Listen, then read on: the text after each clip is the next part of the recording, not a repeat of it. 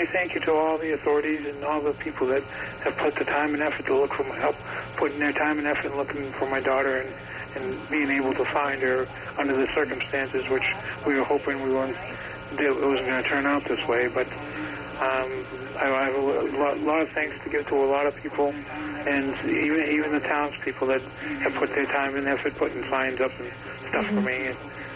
For the family to help us all out. Yeah, I know it'll probably be easier, sir, if you have somebody turn down the volume on your television rather, while we're talking. It might be a little easier for you to hear. Have you had a chance, Mr. Laro, to speak to your ex-wife, Celina's mom?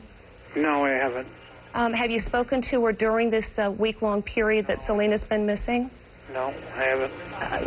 I know you've had medical problems of your own. You were actually hospitalized at the time that she went missing, and found out while you were in the hospital that she had disappeared.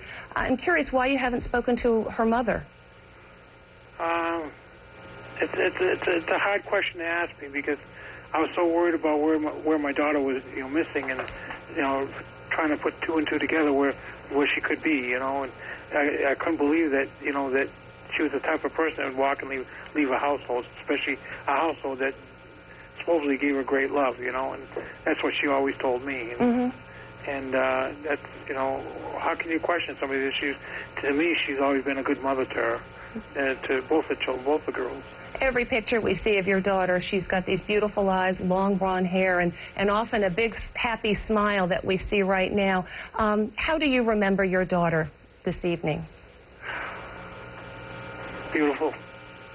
Beautiful. Just a wonderful-hearted person. And just someone who's loving and caring to a lot of people, not just one individual person.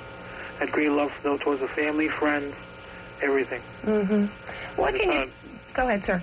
That's how I'd like to remember her. Yeah. What can you tell us about her stepdad, your ex-wife's present husband, Mr. Noyes? How long have they been married?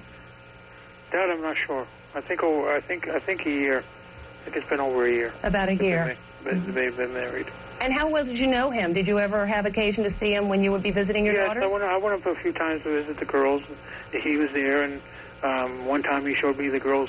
I had the girls get their report cards and show me their report cards and stuff like that. They always did good with me, I have no bad reports of bad things to say about anybody, And, it's just I still, to this day, still can't believe what's going on.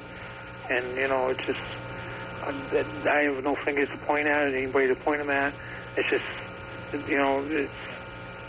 I hope there'll be some answers, that's what I'm asking for. What do you think